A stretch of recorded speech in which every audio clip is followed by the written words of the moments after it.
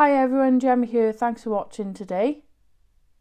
In this video I'm going to be making a 5x7 flip and see card using Made to Surprise products. If you're new to the channel, I'm the design team member for Made to Surprise, which is designed by Sam Calcott. I'm just preparing for this month's launch and I thought I'd make one of the cards with you. To view the collection in more detail, I'll link the video just here in the top right hand corner, and it shows all the products in more detail. So today I'll be using the Tops and Tails stamp and die set, the Farmyard Sentiments A5 stamp set, the Barn Door stamp and die set, and the 5x7 mechanism die for the flip and see. So I've gone ahead and prepared lots of my items.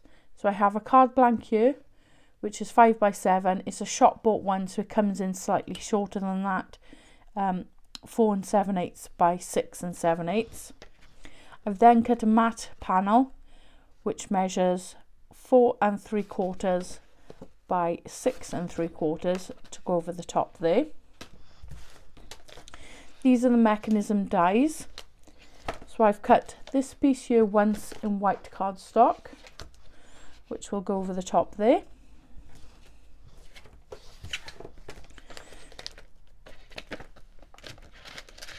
Just take this out so you can see it better. So you've got this large frame with 2 score panels in the center, and I cut that in craft cardstock and just reinforced the score lines and folded and burnished for that piece. So this will be our pull mechanism, so it'll slot through here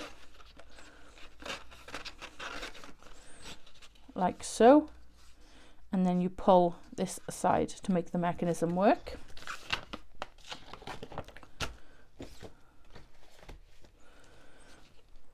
I've then cut this piece in craft cardstock, and I've also cut it again in brown cardstock, and I've paper pieced it together to create this. I have chopped it in half because I'm just going to have the top of the door opening. So I've just trimmed it just above this panel here, and I've attached some gold pearls to give that metal hardware look. So hopefully you can see that okay. So that will sit on the front there like so. Then for the inside of the door, I've cut this panel using this die in craft cardstock. And because I'm making some alterations, I've just trimmed a piece of white cardstock that will sit in the top here. So when you open the door, you'll be able to see that panel there. Hopefully it's making sense. You'll be able to see it more now as we construct it. I'm just giving you an idea of where I'm going in the process. So I've stamped a sentiment, hey, have a fabulous birthday. That's going to go on the front with this horse image there. And then to go on the inside, so when the door opens like so, there'll be this horse, and then I'm going to heat emboss happy birthday over the top, so there's a hidden message inside. So we'll start assembling everything together.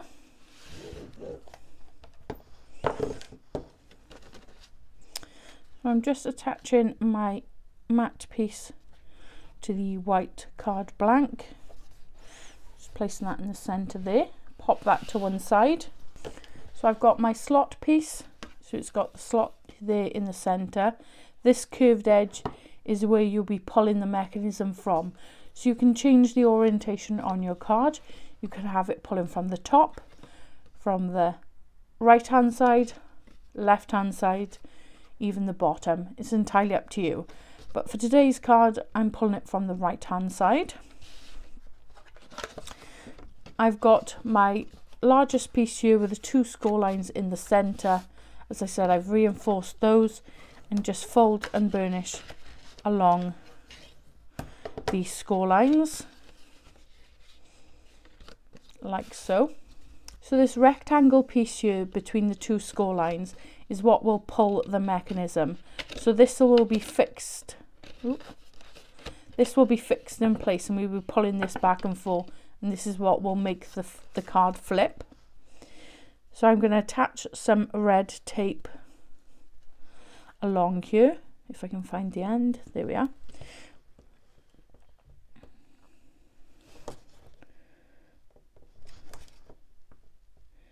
You can use liquid glue if you wish, but if you apply it too heavily, it might ooze out, and then it might interfere with the mechanism.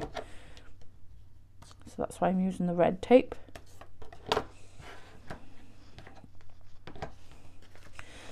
So once that's attached, I'm going to slot this through this piece here, like so. And you want to line this up so it's sort of in the center there, so you've got a gap here and you don't see any of this piece inside, you only see this larger piece. So once you're happy with your placement, you want to take some liquid glue and hold this in place best as you can, like so, and just run a bead of glue along the shorter piece of cardstock. So I'll show you that there, like so. So I'm just going to line that back up.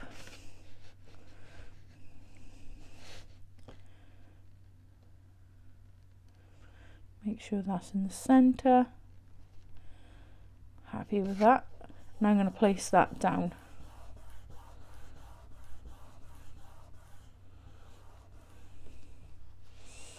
Like so. So when you pull this, that inner piece just moves there, like so. Next I'm going to take the smaller panel that sits on the inside and attach that. So I'm just going to add some quick grab glue just along the edges here.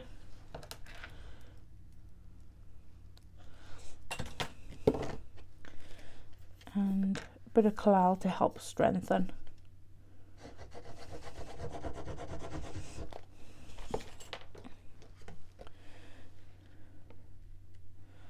So I'm lining that up with the scored line. You don't want it to sort of go over, because again it might interfere with the mechanism. So just place that down like so. And the mechanism is now held in place and can be pulled in and out. So I've just realised I've added red tape along the whole panel. That's if you're doing one piece. You just need it for the top side because the bottom side won't move. So I'm just going to peel that off if I can. You won't see any of this, but I'm just going to gently peel that away.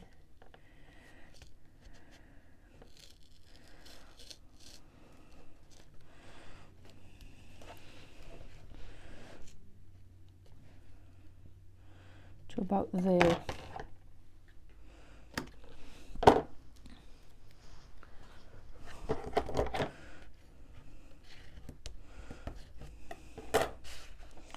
So that's sufficient for that. So I'm just having a look at the alignment for both of the pieces.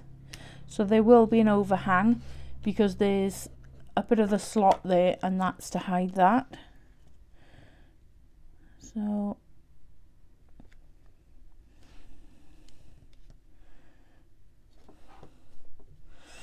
just going to place that there and press that down. So that will move open and close like so. So this piece I want to butt up to the door so it looks like one whole piece, but I don't want to attach anything to this piece here because if I pull it then it'll move. So I'm only attaching glue to this area here, because that will stay in place. Hopefully that makes sense. So if I just run glue all along there, you can see I'm avoiding this area there. I'm going to line it up like so.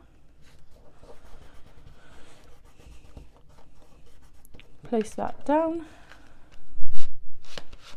And just the one side opens. Lovely. So I'm just going to attach my little arrow to the craft card, so it shows the recipient what they need to do, and I've cut that in the blue that matches the matte layer, like so. So there's my arrow attached. There's this sort of semi-oval shape here, that's for your finger pull. So if you want to cut that into your card, I do that now. So I place this panel over the top as a guide and cut through both layers of cardstock if you can. So tack that in place, run it through your die cutting machine. It may not go through both pieces, but you should cut the first layer and then emboss the second layer so you know where to line it up. But on this occasion, I'm not going to use that die. There'll still be enough room to pull that like so. So I'm just going to take some foam strips. I'm going to pop these around the side.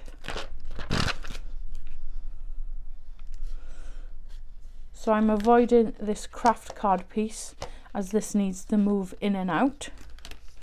But any of the white area is fine to attach the foam.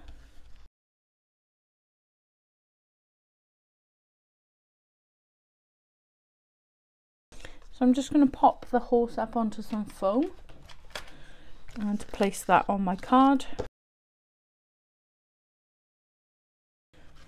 So when you're placing the sentiment, you need to be mindful that there's no glue on this side here, otherwise it'll stop the mechanism from moving. So the last thing I want to do to finish it off, I'm just going to open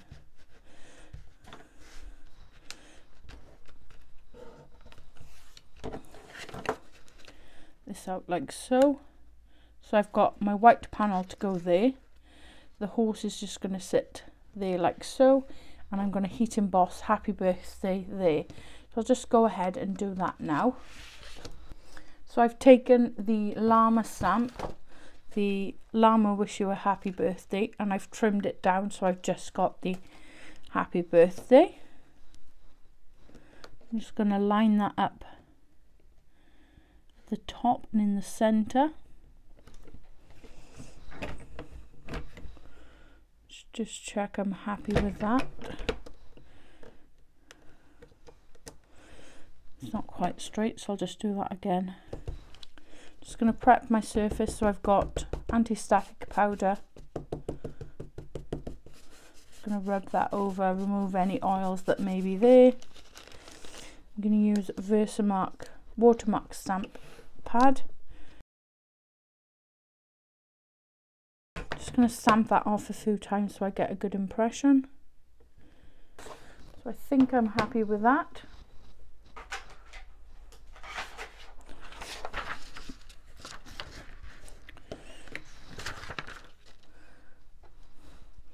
I've got the Wow Metallic Gold Rich regular embossing powder. Just pop that over the top there. So if you've got any unwanted embossing powder in places that it shouldn't be, you can just take a dry paintbrush like so. Just sweep that off if you need to. But I think I've got a good impression there. So I'm going to preheat my tool for about 40 seconds, make sure it's nice and hot, and then place it over my card. So if you preheat it, there's less chance of warping your cardstock. So there's my sentiment now complete.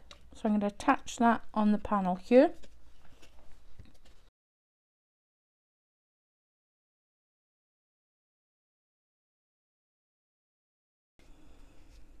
So there's the final card. Such a fun style. I really like it. So cool. Let me know what you think. It's a really fun collection and great for any occasion, any age,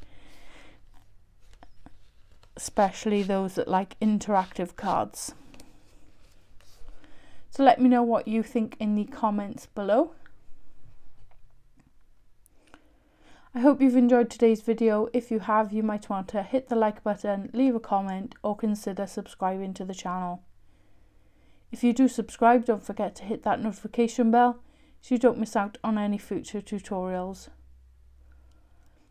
Any products used in today's video will be listed in the description box below. Once again, thank you for watching and I'll see you in the next one. Bye!